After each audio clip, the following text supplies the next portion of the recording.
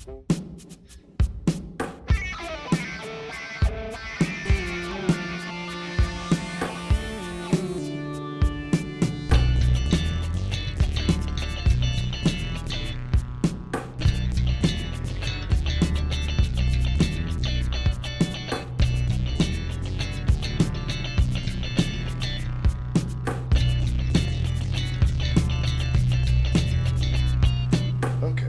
today we're going to talk a little bit more about the guitar. I actually got it professionally set up by a luthier and wanted to talk a little bit about the construction of these guitars and the quality. So also I decided to record a video in someplace other than my laundry room. So yeah, so it's a little bit of a change of scenery. So okay, so you may recall from my video about the bridge saddles, I was talking about how they kind of tilt down at sort of a sickly angle, and took it actually to Guitar Center first just because I wanted to kind of see what they would do with it, and it was more convenient to my house, so I took it there, and I was actually kind of surprised because the tech that looked at it was like, oh no, this guitar is perfect. If it was me, I would actually raise the action a little bit. And I was like, okay, that's kind of curious. Because it had a lot of issues. Some of the notes were choked, they didn't necessarily buzz, but you had to raise the strings a fair amount to keep it from choking out on bends. So, yeah, so when he told me, to take it back home, I was a little bit surprised. Plus, it was funny because I thought maybe there were a couple high frets, and the guy told me that it was either $60 for a regular setup, set and adjust, intonation, all that, or $140 for fret leveling, because they couldn't just do one fret. They had to do the whole thing.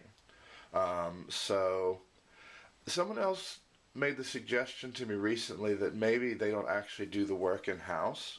That it might be that for anything beyond basic setups, they probably send it out to a different luthier. So if you're going to take your guitar to a shop, I think it's probably important, just so you know, that you ask, hey, do you ever send any work out? Just ask them like that, so that way, there's no room for hemming and hawing over it. Just ask them if they ever send anything out for any reason. And then that way you might get a straight answer.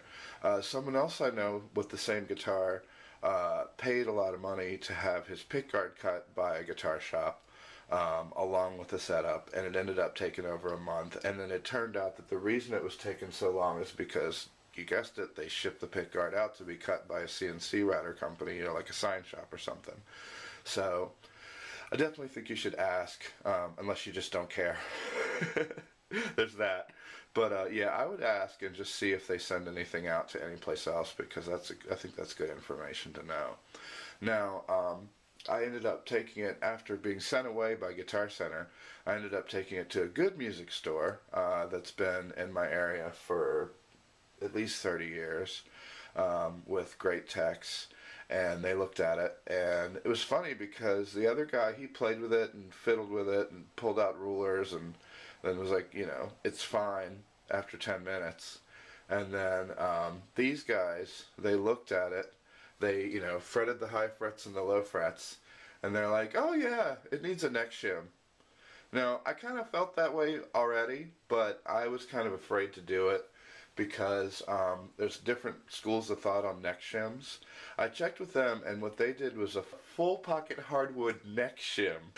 So it actually runs literally the full length of the pocket. If you look on the other side of the guitar, rather than having a piece of wood sticking out, there's just maybe a minor gap, which, I think looks better than having, a piece of stuff sticking out of there. So I don't have any issue with that whatsoever. But, clonk. But, anyway, so they put a neck shim in it, and they identified the problem immediately. They're like, oh yeah, you see how your saddles, lean like that? That's because it's the angle of the neck, which had crossed my mind, but like I said, I didn't want to mess with it because apparently, you know, some folks use like business cards or a piece of credit card or something small. And I read this article on Premier Guitar where they're talking about how using a shim that's smaller than the full neck pocket makes it so that the neck can actually be damaged, because if you have that shim in there, you know, for half the pocket and the wood's pressing up against it, eventually it's going to indent into the wood and actually make an impression in it. So, you know, they're talking about how it leads to problems and that sort of thing. But I'll just post the link to the article so you can read it yourself and you can learn about how to make full pocket neck shims. I think it requires a belt sander. It's like some stuff that I don't have. But it's good info to know. And honestly, that's the thing, is if you saw the way the saddles looked before, remember I was talking about how they look like little jacked up hot rods? Yeah, and that was the picture that I showed, or the video that I showed was after I had widened the holes in the bridge saddle so that they angled even less, and they were still jacked up. But if you look at it now, they're nice and flat. So that's a big difference. And you also notice that the saddles are radius to the fretboard now. Before I couldn't do that because if I tried to lower them at all, on the high side especially, it would start buzzing or fretting out. So they fixed that up good. The size of the neck shim, I actually made them measure it just for the purposes of this video. But the size of the neck shim is 2/64. So if you decide you wanted to make one, it's 2/64 at one side and 0 at the other, as they put it. So that's something to keep in mind. Couple other things. Let's see here. Oh, I had them measure the action. The action is 4/64 on the low E and 3/64 on the high E. So let's see if you can see how low that is.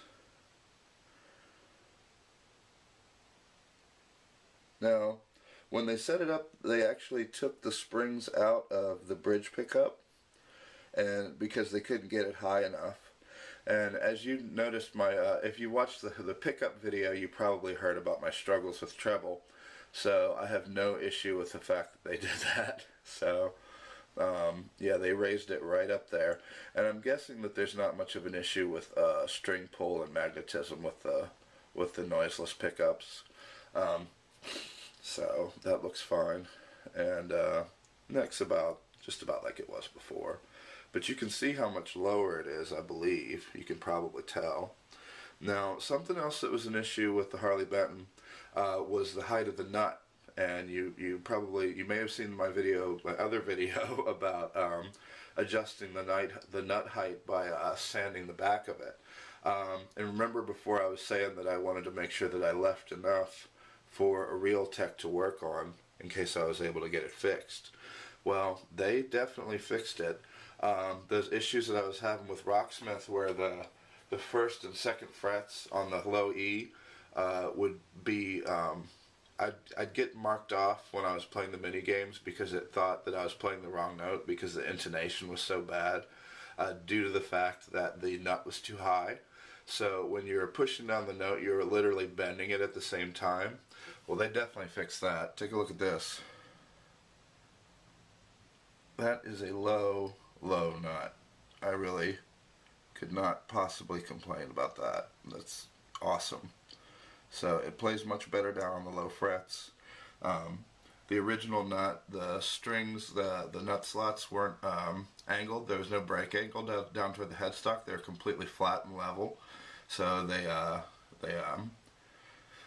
angled those a little bit, and they definitely lowered them down a lot. And I think they probably took a little bit off the top of the nut too, because you remember the strings are supposed to be half in and half out of the nut slot. So they definitely did an awesome job with that.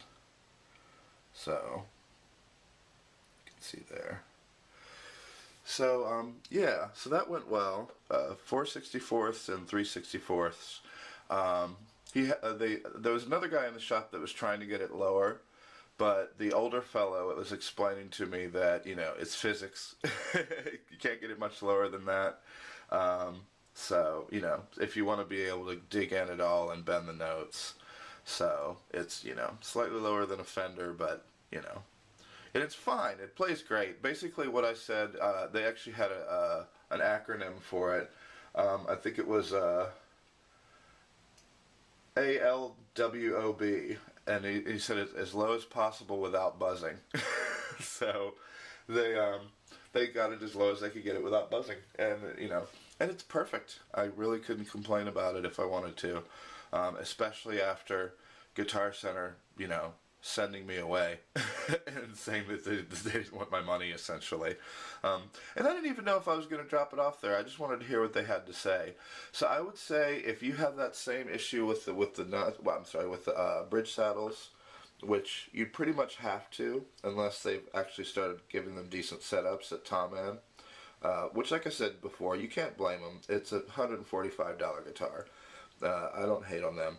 Though I have to say, I've never had them respond to a single email that I've sent them, you know, asking about stuff when I told them that I needed to replace the bridge saddles, and you know, or just minor things. But you know, I've never had them respond to one of my emails. So I actually wanted to ask them if they could sell me a replacement control plate, because from all the working on it, because I've taken it apart a few times, these screws have gotten a little bit scratched up. And it turns out that when I flip over the control plate on top of the pickguard, these screws, I moved the scratchy ones out of the way, but this one's a good example, but they've been scratching the control plate, which I'm not super stoked about. So I'm going to try to email Tom in and see if they'll sell me a replacement, because apparently Telecaster control plates are all different, and especially since this is, you know, an Asian-made guitar, it doesn't follow any standard, really. So you can't just buy a control plate off the shelf and slap it on there. Plus that one's really thick steel. I think the Fender ones are more of a thin kind of coppery kind of material. Not that it matters, but it's nice having it nice and sturdy since I have worked on it a lot. I guess it's pretty much done now, so I won't be taking it apart much more. But another thing about the pickguard screws, the folks at the guitar shop I took it to were nice enough to give me a whole set to put on the guitar, because of me. I was telling them about them being scratched up because of me taking it apart. And actually the Fender pickguard screws, he said they were actually Fender screws, the heads are smaller. So when I went to try to put some of them in, you could sort of see some of the countersink hole around it, and even some of the white, because remember this is actually a 3-ply pickguard. So I was like, no, I'll take my scratchy screws and put them right back in, which I did. So if you get a pickguard made, you might want to consider not having the countersink holes done, or making sure that all the screw holes line up really well. And it's nobody's fault. I mean, Tom Ann designed it this way. When you look at the pickguard over the guitar, you can see that the screw holes aren't perfectly lined up. So that's, you know, that's just how it is. But anyway, just wanted to mention the thing about the size of the screw heads, because that is definitely something to note. But hopefully you won't scratch up your screws or scratch up your plate. Just be careful. Be more careful than I was. So learn from my mistakes. That's what these videos are for. So anyway, I talked about the shim. I talked about the nut. The neck. I'm not sure if they did any fretwork on it or not, honestly. I mean, I would assume so. But they said that if there were any fret issues, they would just fix a fret or two as part of the setup. They weren't going to charge me any extra for that. They replaced the bridge height adjustment screws on the saddles, because the ones that you may remember I got the Mexican Telecaster bridge plate and took the saddles off and put them on here, which they were an improvement, but the screws are very loose. So when you de-string the guitar to change the strings, they'll just randomly move around on their own and change height, or one side will be lower than the other side on the same saddle. So they swapped out my screws for me. If you do decide to get new bridge plate or new bridge saddles, you might want to check and see, because I still have the old ones. You might want to check and see if the height adjustment screws are the same size. and if they are, they might be firmer, or less loose. I actually took these with me to the guitar shop, and I was like, well, you can take my old screws out. They're like, oh, we have boxes and boxes of screws. We'll replace them for you, no problem. So I never really got to find out if they actually fit, and I'm obviously not going to mess with it now that it's all set up. And these are the fender screws I was telling you about. I don't know if I want to try to get into a Ziploc bag one-handed. Let's see how dexterous I really am. Uh-oh, I did it. So, these are the fender screws. If you look here, you can probably see that they're not exactly the same size.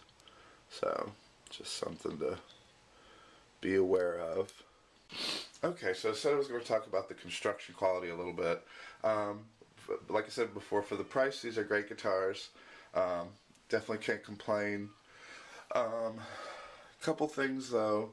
For one thing, I wish I brought it upstairs with me, but the pad here under the strap button is actually like a hard plastic washer. It's like a clear washer. So when I swapped out the strap locks, I just took the felt pads that came with it and put them in there.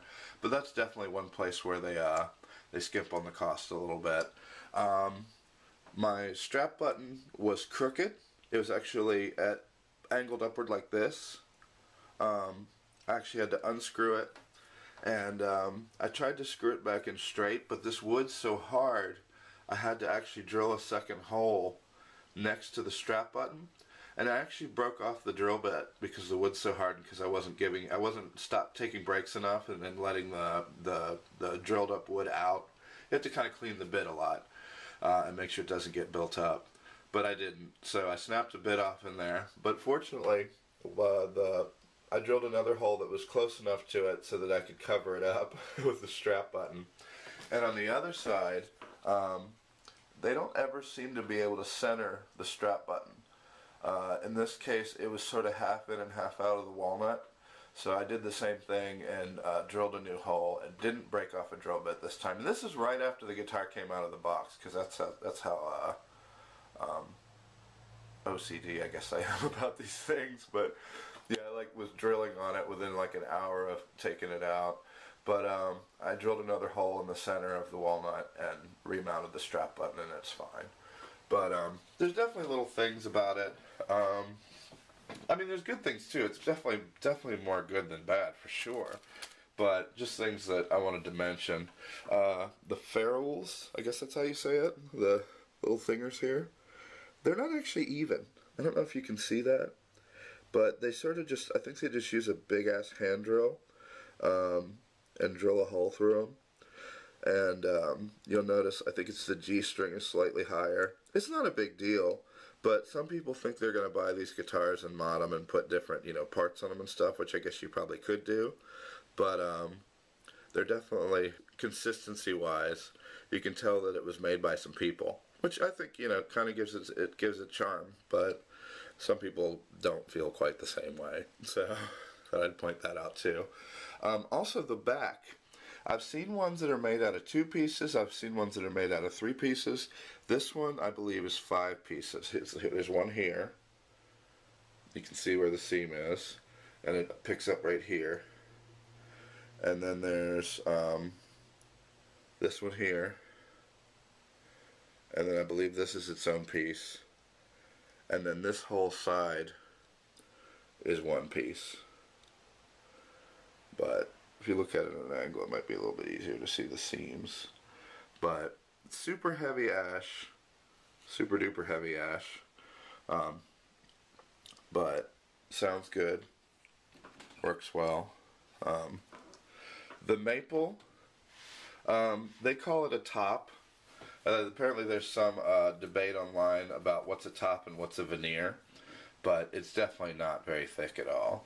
I don't think it probably makes much difference even if it was. I guess you'd have to ask some Les Paul experts about that. But yeah, so. But it's still a nice guitar. I definitely don't have any complaints about it. The setup went pretty well. It plays perfect. I definitely couldn't ask for anything more as far as the way that it plays. Um, let's see if there's anything else I wanted to talk about. Um, I still have the other pickguard coming. Um, there's still another piece of this material that's at the sign shop, waiting to get a QED, the engraving place. Um, there's still another piece waiting to get cut. I'm just trying to get the shape for the pickguard perfected. So remember I was talking about how it's a little bit short here as far as being symmetrical, and it comes in a little bit too comes in toward this way a little bit too far. Should kind of swoop in a little bit more. Not a big deal, but I figured since I had another piece and I don't have to pay for it or anything, so this particular piece that they're cutting, they're doing as a favor for me. So I figured I might as well try to get the design perfect so I can put it up for other folks, but it's taken much longer than I expected it to, and I'm about ready to just give up and say screw it and have them cut me a new one. They did redo the horn, but this part they didn't mess with. So I'm thinking about just taking it the way it is, but we'll see what happens with that. There may be one more video. This might be the last one. If it is, I definitely appreciate you watching, and if you have any questions, as always, feel free to post them in the comments, and I would be happy to answer. Thanks.